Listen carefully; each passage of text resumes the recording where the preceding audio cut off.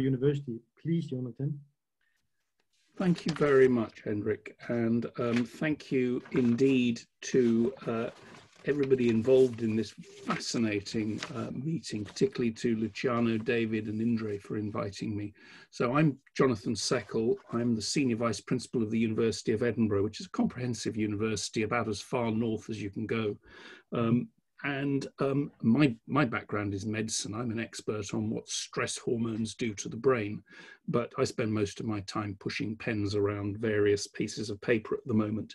I also chair a number of major UK funding bodies, so I chair the grant committees that people apply to and fully understand the challenges of interacting between STEM and what we actually call not SSH, but SHAPE. Social sciences, humanities, arts for people and economics. So it's to talk about how you actually can persuade funders and politicians of the importance. And I think that's been the thing that's been slightly missing in this conversation so far.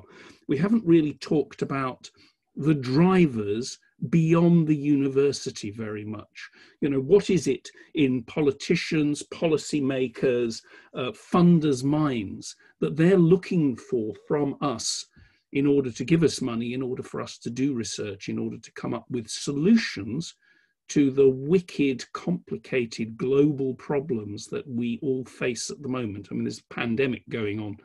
I spent yesterday chairing a government committee giving money to people who want to come up with solutions to aspects from social sciences through to medical sciences of the pandemic. And of course, these are immediately in our mind, but there's lots of other things. You know, how do universities improve the effectiveness or produce new products with industry? How do we work together with industry? How do we form? How do we establish new activities? How do we work with public services? How do we increase high-value jobs? How do we skill? All sorts of things that will persuade policymakers, if we make the case right, for the interaction between STEM and SSH, or SHAPE in my terms. So in order to start thinking about those issues, we have now an A-grade panel of colleagues, 5 of us, who are going to give very short presentations. And because we're late and because I'm interested in stress, I'm going to stress all of you by saying you don't have 5 minutes, you've got 2 minutes. And I'm a wicked chair, so you've got to be really quick. And make your case, state a point, and then let's have a discussion. Because I think the discussion, rather than talking at each other, we should try, even in the complexities of this format, to talk with each other. So enough from me. And we start with Olivier KÜTTEL, who's Head of International Affairs and Delegate to the President at the Polytechnic in Lausanne. Thanks a lot, Jonathan. So let me give an example. I will be very quick, but you know, that's an example which just came across. And Jonathan, you just mentioned the COVID crisis. So actually, probably, I don't know whether you're aware, so at EPFL, together with ETH Zurich, we developed this, what is called the DB3T. So it's the decentralized privacy preserving proximity tracing app, which actually now is implemented in many European countries. So it was launched here at EPFL together with friends at ETH Zurich. So we were happy. We got 4 million from private foundation. We developed a technological solution and it worked out brilliantly. It's really a nice solution. Now, what happened? So actually in Switzerland, I don't know how this was in the other European countries. So we had a technical solution. The app was on the market. You can download it from the app stores and Google. And even we managed to convince Apple and Google, you know, to integrate it in their operation system. Now, what happened is that in Switzerland, so we were delayed by another 6 weeks because the legislator said, you know, this app, you cannot just allow it to download it. So we need to create a new law. This was the first point. The second one, once this was done, which actually everybody could download it, there was a big resistance in the population in Switzerland, you know, and fearing that this app would actually, you know, somehow it raised concern about the privacy. And this app was designed, it's by design, it's really done on privacy. So actually, this is exactly the point. So we had a technical solution. We were quite rapid in developing it. We didn't think about the legal aspect. We didn't think about how could the public perceive this solution, even though it's much more private than anything you do on Google nowadays. But so this was completely omitted, and that's exactly at the core of our discussion. So from the beginning on, include all these reflections. It's not just about technology, it's much more about, you know, how the population, how society will actually take a new technology on board. Spot on as a key argument for why this multidisciplinary interaction is vital to get solutions in a real world. Otherwise, you produce solutions that nobody wants. Fantastic. David, you've already introduced yourself, so would you like to tell us what you think in 2 minutes? Thank you very much, Jonathan. What thrills me is exactly this focus on impact and the necessity to include a much wider community of stakeholders than the traditional triple helix and triple helix. What I also found really interesting is the argument of the serendipity made by our colleagues from Lausanne. We often do not know where we go, and we need to be ready to use changes or unexpected happenings. So there are very high transaction costs. What I think we should be considering is learning from research infrastructures, the European Strategy Forum, where the Commission, member states, and scientific communities develop ideas, a roadmap, and where effectively the evaluation has been adjusted and cut into two. The evaluation of the scientific excellence, impact, and outreach by scientific experts, as opposed to the assessment of management and implementation. I think such an approach would allow us to sort of move towards a life cycle based model geared towards the implementation and maturity. And I think an essential thing what ESFRI does in its evaluations and assessments is that they do not stop with providing conclusions for about a proposal, but they provide clear-cut and concrete recommendations on how to move towards maturity and implementation of these real solutions.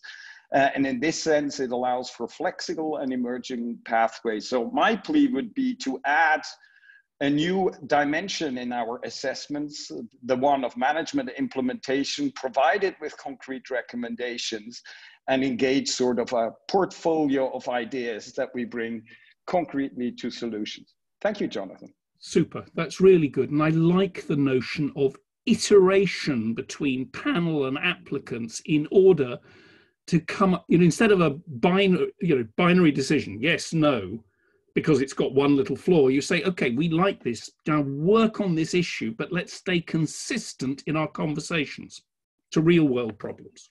Fantastic. Brilliant. Thank you, David. Right, now we have Jens KREISEL, who's Vice Rector for Research at the University of Luxembourg. Hi, thank you very much. Within the 2 minutes, I would like to address the slippery slope of terms and how we describe these things. The first thing is we've been discussing about impact, and I've noticed internally at the university, whenever I talk about socio-economic impact, that our technologists understand economic. And when I speak to sociologists and people in humanities, they also understand economics. So basically, we often see social economic impact, but no one is hearing the word social. So what I've been adopting in terms of language, that I always speak consciously of social impact, of economic impact, and I think this is very important, we don't say often enough, of cultural impact as well, which is very important for many people. I would like to say on this also that the community of social science and humanities often should have perhaps more self-confidence. I was very surprised that they always come in and say, oh, we're always in the back of technology and no one cares about us. And when I went to people who are radio presenters, TV presenters, they said, well, that's not true. People love to hear about history. They know that most of the articles are in history they are left. So a bit more of self-confidence. This is the first slippery slope of how to formulate things. So socioeconomic impact is not a good term, I've experienced. The second slippery slope I would like to talk about is going from interdisciplinarity to intersectoriality. This is something you observe quite a bit in European projects where interdisciplinarity is not as much present as we would like, but they always speak about intersectoriality, and this is linked to the term of impact. The term intersectorial suits very well hard science, like engineering and biology and all that kind of things, because we've got different economic sectors. But I'm not sure that it is a term that suits very well social science and humanities, where the term sector is much differently defined. So with this, I will just finish, but say when we address perhaps a short letter to the European community, we ought to pay attention to the words we use and how they are interpreted on their side. Yeah, so semantic accuracy and precision, of course, it's the sine qua non of being an academic, is to use precision in your terminology. I agree with that. The sectoral issue you can get through in the SHAPE SSH subjects, because actually we relate to aspects of the real world. And I think that's the thing, you know, does it relate to the financial world? Does this relate to the cultural world? Does this relate to interactions with social services? All sorts of things that are actually are straightforward enough. And we heard very nicely from Olivier a little while ago about, you know, the development of language and the use of language in the home and the use of it to try and think about how people talk about food and therefore how they might misuse food. So these are really important issues for everybody. There's not a family that's not addressed by that. Yes, okay. But are we sure that Europe, if you say to Europe, intersectorial, that's what they understand? My feeling is they understand something else when they speak about this. Okay, so we'll be precise about economic sectors, I fear. Fantastic. Now, Maryam is head of the Office for Research at Stockholm University, a fine place, even further north than I am at the moment. And you're going to give us 2 minutes. Yes, thank you. Well, many of the things that I was thinking of bringing up is already been said. And giving the time, I try to sort of summarize what I've heard and what we see every day when we are in contact with researchers. Well, the nature of interdisciplinary research is basically a holistic approach. And I don't think I need to convince anybody here that many of these projects can lead to breakthroughs and results beyond the state of the art today. But I have thought that we see a lot of challenges here. And I have challenges from different perspectives. If we start with the funders, many of these projects are risky projects, high risk, high gain. And many researchers, they actually get out of their comfort zone. They start to not to only talk to their colleagues within their own disciplines, they need to talk to other people. And this is something that I think many funders also have problem with, because the whole idea of funding research maybe has become more and more funding, you know, different disciplines. So we need to think of some sort of, the funders need at least to think of some kind of a venture capital for interdisciplinary research, you know, not being afraid of having research projects that actually do not deliver what they think they will deliver. And we already talked about evaluation process. I think we need to have better guidance for evaluators, but also for the researchers that write the proposals. What do they expect? And in this context, we talked about the European Union. We maybe talk about the national funders, governmental funders.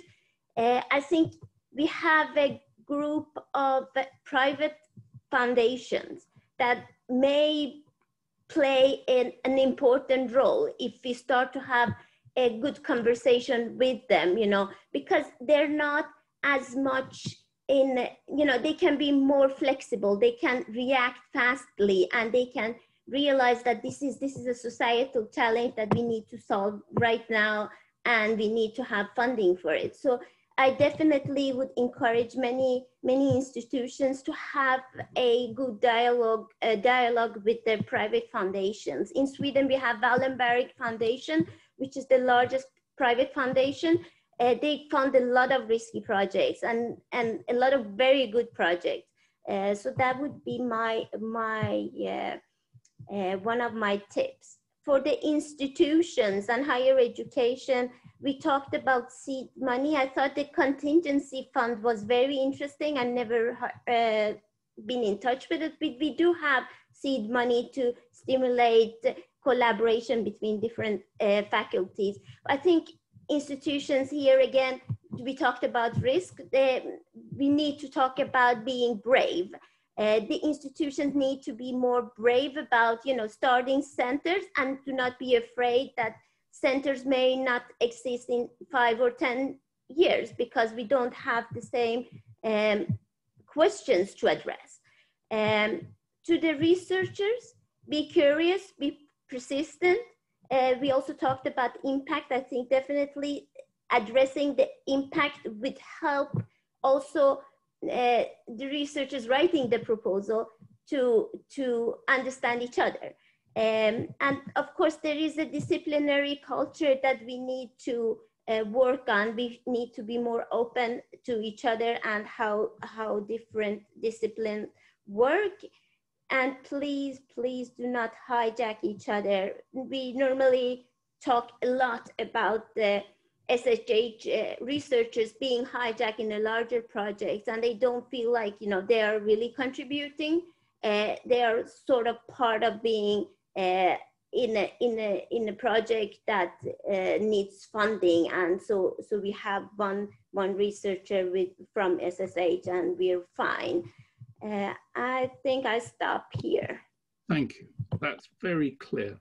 And I think you make first of all, we are talking about partnerships of equals. We're not talking about tokenism here. So I think that again is an obvious, but it's been well stated. It's also important to recognize that as funders become, particularly governments become more challenge-led, actually this drives towards interdisciplinarity or multidisciplinarity. I mean, if you think, for example, to solve the problems of providing clean water to a low or middle income country, to develop the sort of technologies required for that, of course, you need engineers and biologists, etc. Hey, forget it. What you need is anthropologists, because you've got to come up with solutions that are acceptable to the people who you're putting the system into, because they may well say, "Oh, I don't want that. That goes against my religious beliefs," or something like that. And then, of course, you need legal and economic and all the other skills in order to produce practical solutions. So, absolutely agree. Fantastic. Finally, in this section, we have David Petersen, who's Professor of Impact Studies and Science Communication at Aalborg University in Copenhagen. David. Thank you. It's a great pleasure to be joining the seminar this morning. As was already mentioned in my title, I'm a researcher of impact and have been doing a lot of impact studies. So it will not come as a big surprise to most of you that I'm going to second the focus on impact and let impact and a more outcome focused way of conducting research be the pathway to better interdisciplinarity and to a much more coherent integration of SSH within not STEM led, but let's say STEM oriented projects. I think really that the moment we turn our lights towards the outcomes, it becomes much more tangible for policymakers how to include SSH. So one example that I have been involved in myself has been the setting up of a huge multi-million research funding project in Denmark on algorithms and democracy. And immediately after you start contemplating what does algorithmic governance look like, or what does it mean to be living in a democracy that's going to be assisted by automated decision making, you cannot but think about the humanities and social sciences. There is no way out of it. I mean, it's built in from the beginning that a problem like algorithmic governance or algorithmically assisted democracy will, in its nature, call upon expertise from SSH. And I think other examples that have been mentioned today, like the COVID-19 pandemic and our response capacity, has been immensely embedded in SSH-oriented research, from communication science to behavioral research. So these are good examples. The moment you start thinking about these topics, as has been already said, ethics, law, anthropology, design thinking, and obviously computer science and engineering all comes into the mix. I had the pleasure last year to visit the Center for Human-Centric Artificial Intelligence at Stanford University, and they have now given up on taking an interdisciplinary approach. They do what they call post-disciplinarity, or even anti-disciplinarity. They do not want to work disciplinary when they are trying to grasp and handle these big challenges. It might be that researchers are then recruited for a period of time, coming from more disciplinary backgrounds, obviously, but as long as they work together, they work across disciplines for a common purpose. And we have had some success convincing policymakers and also private foundations in Denmark to take a more mission-oriented or outcome-oriented approach to SSH integration. And then let me finally say that I totally agree with the focus on impact here, and also both on academic impact and societal impact. I think we should become better at speaking about this dual impact or triple impact, if we were also to add the economic one, and not see them as each other's opposite, but really as drivers for each other's fulfillment. When we visited institutions like Stanford or MIT, they are working deeply interdisciplinary, but they're not afraid of their academic excellence. They're not afraid of losing their citations or being expelled from the good journals. Quite the opposite. Thank you. Fantastic. Very clear and a beautiful exposition of where we are. So for the last 10 minutes before we run out of time, let's have a discussion of this and put it together. And I'd like a discussion that's, rather than reiterative of the issues, now starts trying to propose solutions. So we can have that within the panel, but also from outside. And I'm looking for hands up and not seeing any. So let's start the panel discussion going. And in particular, these big problems we're talking about, the so-called wicked problems that can only be even begun to be improved by people from all sorts of skill sets working together. Is that a comfortable setting? Yes, please, Olivier. Well, actually, I mean, it was already said many times, but I guess this, the first step which actually should be done is that funders, looking at all the challenges we have to solve on this planet, there's probably not one single challenge which can be solved just by technology. So from the outset on, we need the kind of a common approach, including everybody, to find solutions. And so this would be kind, to all the funders, being it national, regional, or European, whatever. I mean, to solve big challenges, it needs this collaboration among different disciplines. And this should be in the call and meaning, and then actually you don't need to say you have to integrate and you have to integrate 10% or 20% of the budget. It's just, it's a part of, and the project will be evaluated based on actually what you were asking in the call, and there actually the social, the karma impact, whatever the environmental impact is part of the evaluation. And then you have just to make sure that your evaluation panel is fine. And then actually I probably will solve a lot of those issues. Yeah, very helpful. David? Thank you very much. The big question in all of this is, to what degree are politicians, policymakers, writers of call text actually fit for purpose? And I have the feeling that from what we hear, serendipity and such creeds have been made, we have to be very careful and actually allow for research at rather low TRL and not just follow vested interests in agendas that have been set. So low TRL, bottom up.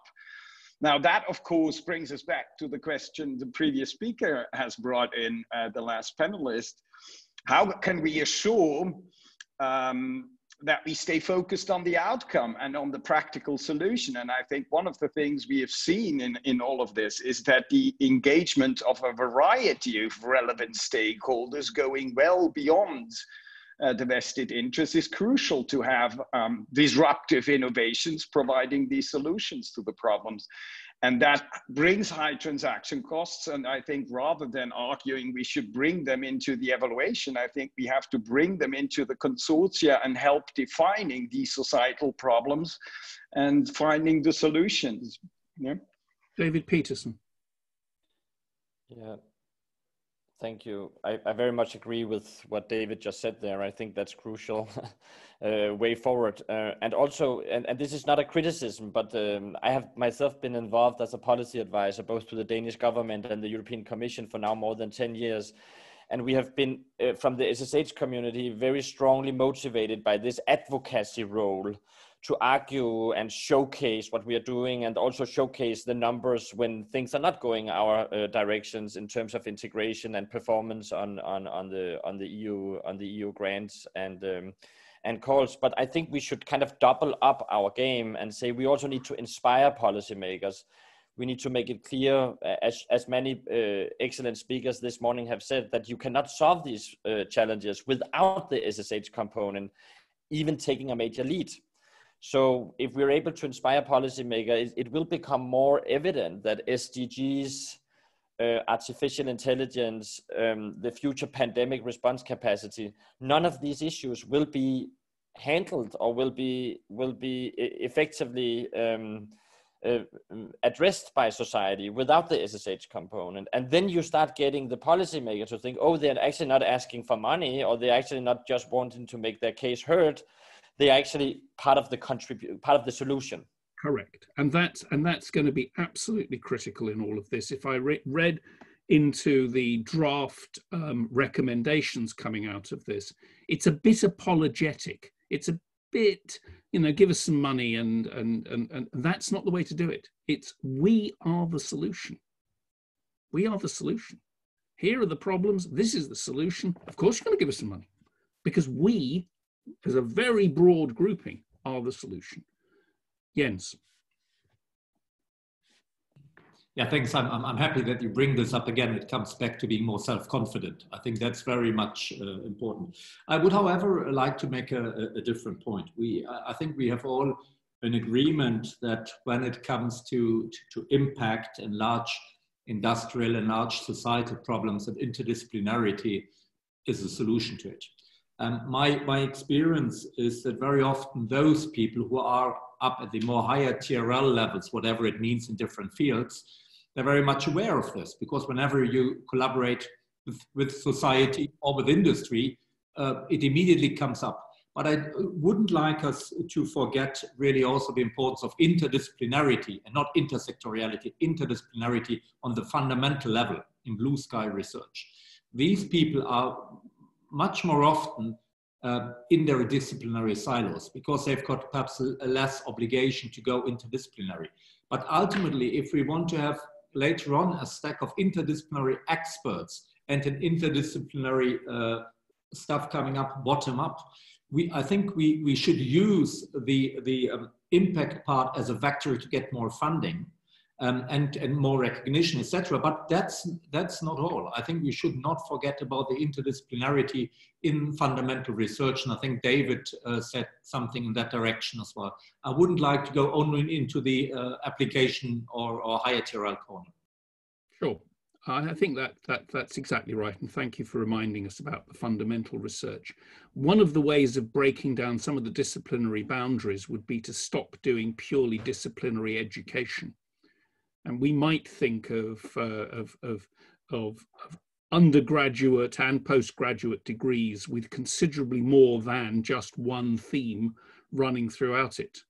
I think this is a trick that universities have not grasped very well, particularly on this side of the Atlantic. And I suspect there's an opportunity there. Final comments, because we're right out of time. Anybody want to say something? Yes, Jens.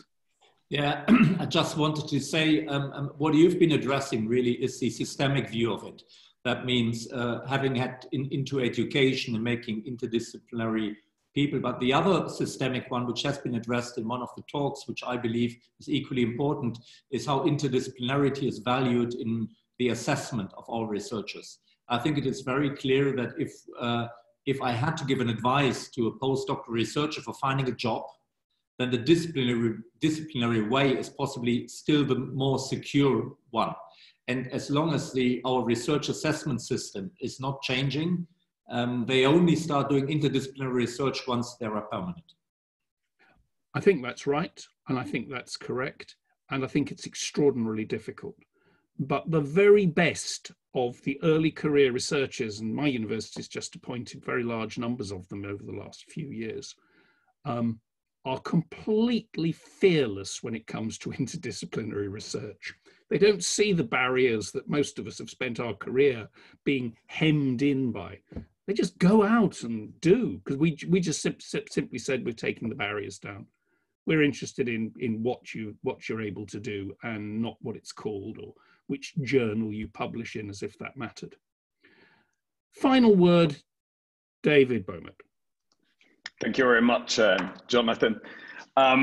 We were involved in a process to look at the transformation agenda of higher education, and we had quite some discussions there. And it seems that we have reached a point in this discussion around STEM, or whatever shake you call it, where we have a lot of ideas of the different models. I fully subscribe your notion that it has to go deeply into education and training as well. And I think there are some reports around about innovative STEM education, for example, where we see challenge-based education, for example, in Aalborg. But so we have ideas of different models, but we don't really know which models work at the moment.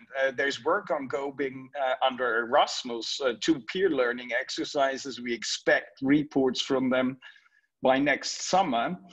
We as of CESAER, this is part of a broader trajectory where we look indeed into these different models of STEAM and STEM and interdisciplinary research and transdisciplinary research. We'll publish a white paper on this, and it's very much directed towards the question, what works and what does not work, and how can, what kind of conclusions and recommendations can we provide?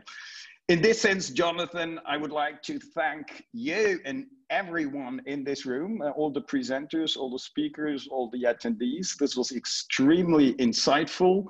Your point is well taken about the tonality of the document. We'll do our best to improve, be back with you all, most likely in 2 rounds, first with the speakers and panelists, and then maybe the participants. And I very much look forward to have a concrete outcome of this workshop and hopefully also impact. Thank you so much. Thank you. Thank you all very much. And I think this concludes our workshop just about on time. Most grateful to everyone. Bye-bye now. Thank you very much. Bye.